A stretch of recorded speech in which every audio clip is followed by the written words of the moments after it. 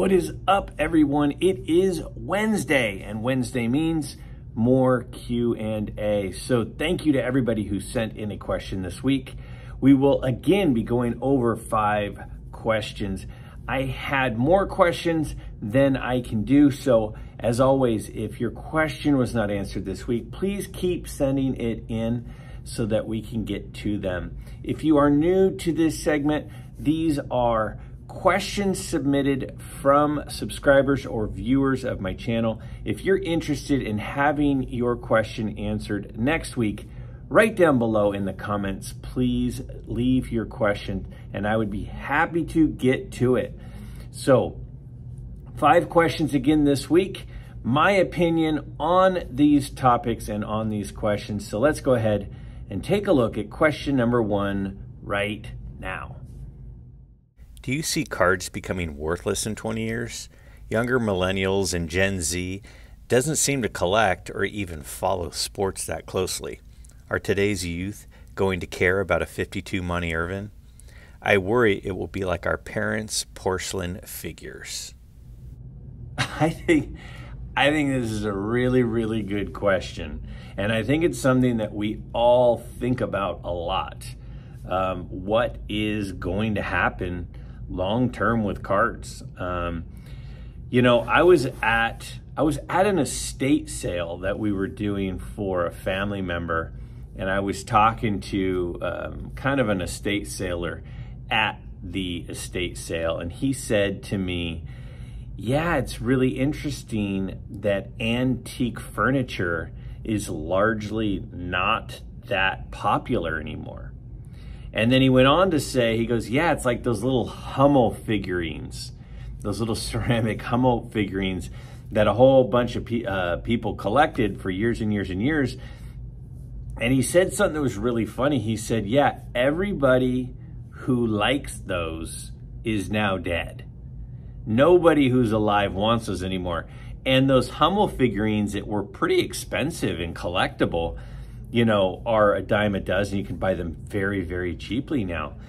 And it's hard to know what will have long-term interest. You know, there are fashionable things for a short period of time, you know, like Beanie Babies. And then there are things that have held value for a long time and even have a resurgence, like cards, like old vinyl records. And so none of us really know what is going to happen with sports cards, especially vintage sports cards long term. And you know, your point about, you know, the Gen Xers, the Gen Zers is a fair point, especially, you know, as a teacher, I'm dealing with high school kids every single day. And a lot of the things that you would think they would be interested in, they're just not that interested in anymore. Their interests are definitely different. So where things head, none of us really know. I don't think that it is 100% sure bet that sports cards will be valuable long term. And that, like to your point, you know, a 52 money Irvin will be something in high demand long term. It's really hard to know. I will say this, if you're simply collecting as an investment, I don't know if that's necessarily the right move to make. If you're collecting because you like to collect, if you're collecting because you want a hobby, I mean, quite frankly, one of the reasons I got back into cards is because there are so many negative things out there. There's so many unhealthy things going on, so much negativity that I needed a way to distract myself from all of that stuff going on. All of the political turmoil, to me, is just not enjoyable. And so I'm like, I need something positive to distract me from all of this stuff and to keep my mind preoccupied. And that's one of the reasons I got back into cards, because as a kid, it was so much fun. It was such a healthy hobby. It was a good way to meet people, interact with people, spend time with my friends, spend time with my dad. And so that's really why I got back into cards. So It's hard to know. Is it possible that a lot of people move away from collecting cards and our youth just don't pick it up? That's possible. I think there's always going to be at least a decent amount of demand. There is within guys, we tend to have in our DNA the love of sports and competition. We also tend to have the love of history and learning about history. And I've said this before, but I think cards are really where sports and history kind of collide. And so I do think there will probably be long-term demand for cards, especially since the supply is so low of some of those cards. I think people will always be interested in the Ty Cobbs and the Cy Youngs and the, Willie Mazes and the Mickey Mantles and the Hank Aaron's of the world and the Jackie Robinsons of the world. And I think the historical figures especially. But it's a really good question. I don't think we know. I tend to think there will at least be a decent amount of demand for cards long term. Is it possible that they turn into Beanie Babies or Hummel figurines? It's definitely possible. I don't anticipate that happening. But again, I would say collect because you enjoy collecting, not because you think you're going to get rich from it or that they're going to continue to go up. If you're simply an investor of sports cards, then I don't know. I would say stick with the S&P 500. I don't think that I would be choosing cards as my main source of investment income.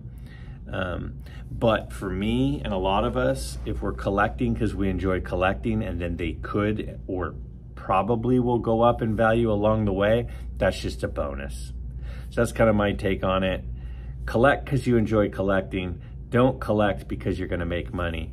If you make money along the way, great. If they become worthless to other people, then who cares as long as you're collecting and having a healthy hobby that you enjoy. What is your favorite card in your collection and why do you like that card? If there was one card that you could have, which card would that be? So I love this question, and I answered it once before. The Clemente collector, Theo, had me on his channel and interviewed me, and he asked me this question, and I told the whole story about the card. So I'm going to tell you the story behind my favorite card, and I'm going to then show you the card itself. So when I was a kid, so I really started collecting in about third grade or so. And in third grade, third or fourth grade, this is like 1987, 1988. And when that happened, I was on a Little League team. I was on the Red Sox, was my Little League team. You know how we're all assigned a different Little League team. And it was in 1987, 88, and the guy was Roger Clemens. Roger Clemens was the dominant pitcher. You know, he's winning Cy Young awards. He's winning, you know, he's in all-star games. He's starting all-star games. I mean, he's the guy. So I'm a pitcher. I'm on the Red Sox. So just naturally, as, you know, a third grade kid, I start looking up to Roger Clemens. Well, at the time, the card to have was the 84 Fleer Update Roger Clemens card. And I remember distinctly, and again, this is like 1988, the card was $80. And at the time, $80 for a kid who's like 8, that was like $5,000 today. At least that's what it felt like. So what I did was I decided I want this card, but I don't have the money to get the card. So what we would do is we would go to card shows on weekends, and occasionally, as my dad started getting back into cards with us, my dad would occasionally be a dealer at a show. And so what happened was in 1988 or so, maybe 89, my dad was a dealer at a show. And, you know, those are long days for us. Well, what happened was I would tag along with my dad, And at this one particular show, they would have a raffle every hour. And the promoter of the show was not doing the show to make money. He was doing the show as like a community event. You know, he was trying to basically just break even on the deal, but have a fun community day. And he did it, 2-3 times a year. So what he did is he would take the money that he made from the show, and once an hour, he would have a drawing. And the drawing was, you'd get a ticket when you came in, and the drawing was for $100 in script, like $100 credit at the show, but it had to be used at the show. So what we did was my brother and I would do this, whenever we'd go to the shows, is toward the second half of the day, as people were leaving the show, I would sit by the door and I would ask people, hey, if you're leaving, could I have your raffle ticket? And so people would give it to me. I'm just this little kid, of course. Yeah, here's my ticket. So I got to the point where by the end of the day, I will have collected 30, 40, 50 tickets. So when they would read the drawing, I would be sitting there looking through a whole bunch of tickets, hoping to win. Well, sure enough, I won the drawing, and I got $100 that I had to spend in credit at the show. So as soon as I get it, I immediately know, oh my gosh, this is my chance to get the 84 Fleer Clemens if there's someone in the show that has the card. So I go tearing around through all the tables at the show looking to see, does anybody have the 84 Fleer Update Roger Clemens that I can spend my credit from the show at and get the card. This Roger Clemens 84 Update card, it was my dream card. Again, $80 at the time was a huge amount of money. And I got it, and I've had it ever since, and I am absolutely not gonna send it into PSA or SGC, because no matter what grade they were to give it, it does not matter to me. This is the exact card. I will always have this card. This will always be my favorite card because it was my dream card as a kid. It was my Grail card, and I found a way to get it even though it seemed impossible at the time. Second part of the question is, what card would I get if I could get any card today? I mean, it's such a difficult question. I've always said my favorite card is the 54 Ernie Banks rookie card, because I think it's such an awesome picture of him, and I think he's such a likable guy. He's like, I think he's about 20 years old in the picture. He looks like he's about 16 or 17. I absolutely love the picture. I love the Yogi Berra rookie card because I love Yogi Berra, but I think my favorite card is the 54 Ernie Banks. I do not have it. I still do not have it, but I do think that's my favorite card. So if I had to pick up one, I think I would go with the 54 Topps Ernie Banks rookie card, because everything about it I absolutely love. What are your thoughts on people using titles for grades of cards?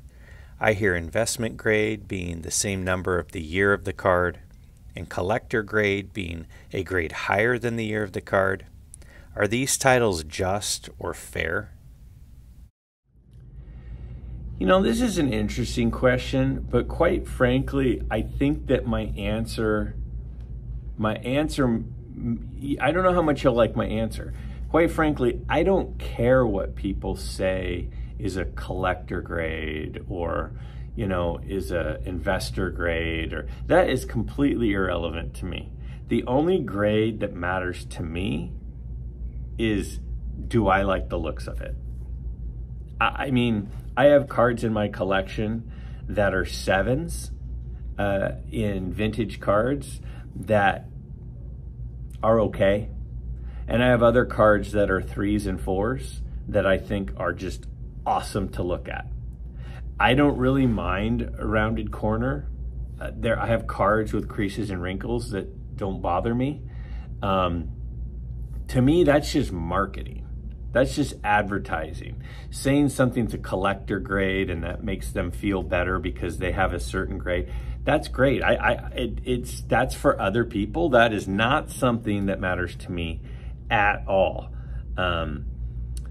You know, there's different terms for different things. One person's definition of mint might be different than another. I mean, even looking at grading scales, you know, PSA and SGC have slightly different things on what they allow for a 5 versus a 6, you know. So I don't get caught up in that. And a lot of reason I don't get caught up in it is because I'm a collector. Values are all secondary to me.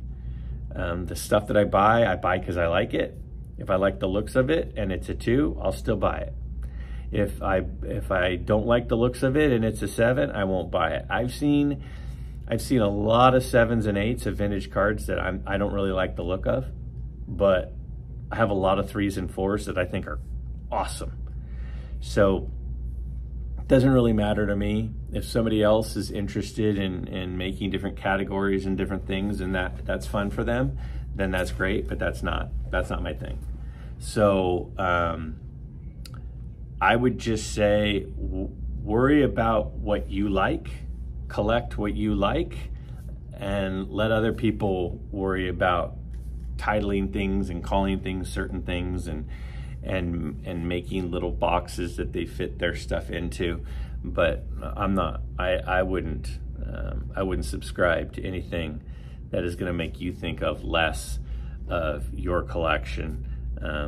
As long as you like it, that is truly the only thing that matters, in my opinion. When I bid on a card the other night, I did not look at comps, but assumed, a mistake I never make, it was higher. I was upset at myself at first for overpaying, but the more I look at the card, I'm very happy to be the owner. Have you ever overpaid for a card, but in the end been happy with your decision? You know, this is a really interesting question because I think what a good deal is or what is overpaid is all relative. I mean, there are comps, but the thing about cards is no two cards are exactly the same. So, I mean, 2 cards might be 6s, 2 cards might be 7s. They even might be 7s from the same grading company, but they could be dramatically different. One might be a 7 because of certain touches around the corners, and the other one might be a 7 because it's off center, and maybe your eye sees off center and doesn't like it, or sees up and down centering differently than side to side centering. Or maybe you don't mind a little wrinkle, or maybe you don't mind wax on the back, or maybe you don't mind a little mark on the card, and other people do, and it affects the grade. So what does overpaid even mean? I mean, I don't know if there's such thing as overpaid. If you like the card and you're happy with the price, I really don't know if it matters what someone else would say it's worth. Now, if you're buying a card that you're going to turn over, then buying a card at a good quote-unquote deal, meaning below what the comps are, is important. If you're buying a card that's going to go into your collection, does it really matter what they're going for? I would say it really doesn't matter. You know, if there's a house, and I would say it's just like a house. I mean, if there's a house that the way that the lot is situated and the way that the house is laid out and the way that the yard is done, and maybe a house has some trees that provide shade that really is something that make you like the house more than other people might like it, because you're going to spend a lot of time in the back patio and there's some big trees over the back patio that make it feel like a park and a resort for you, then you might pay more for the house than another person, or the house that's 4 doors down that's a similar floor plan. But if you like the house and you're okay with the price, it doesn't matter what other people would pay for it, right? So I think a card is the same way. There are so many So there's an infinite number of factors that affect the value of something, the price of something, the grade of something, the condition of something, that I don't think you can say you overpaid. You say in the question, you're happy with the card and you're happy with the purchase. Then it sounds like you got a great deal. Sounds like you got a great deal. So what comps sell for, that's almost like a suggestion. That's almost like, well, this could be approximately what it's worth, but it doesn't mean that's what it's worth.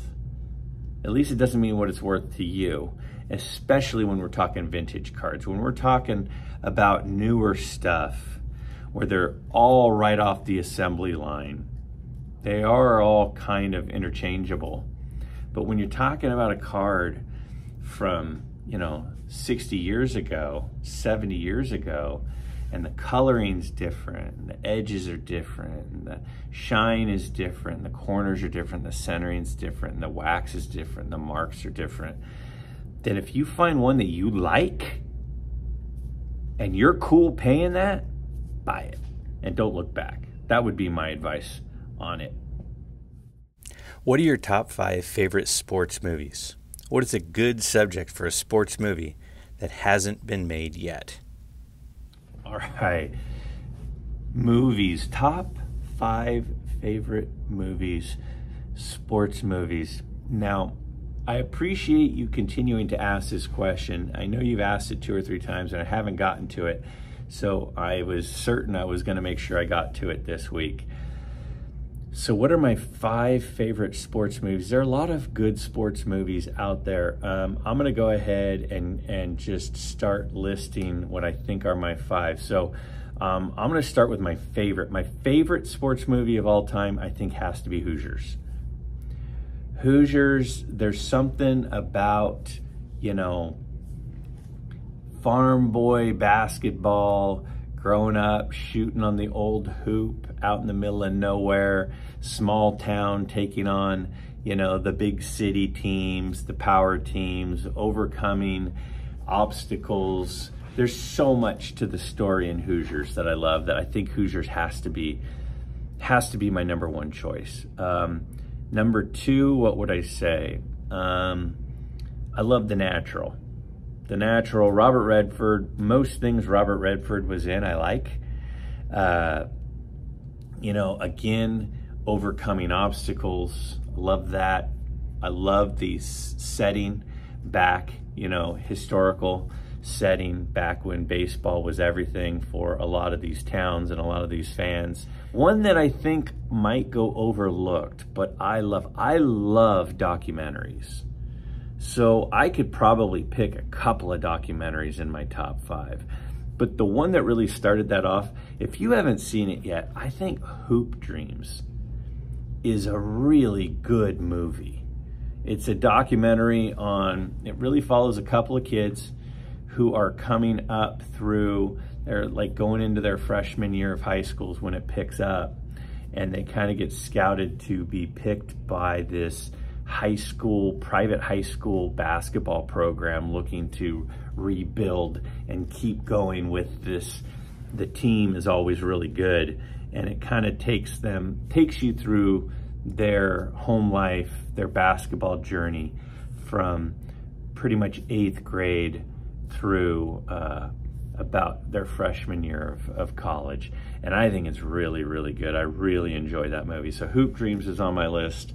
Caddyshack, you gotta have Caddyshack in the list, right? Especially as a golfer, gotta have Caddyshack.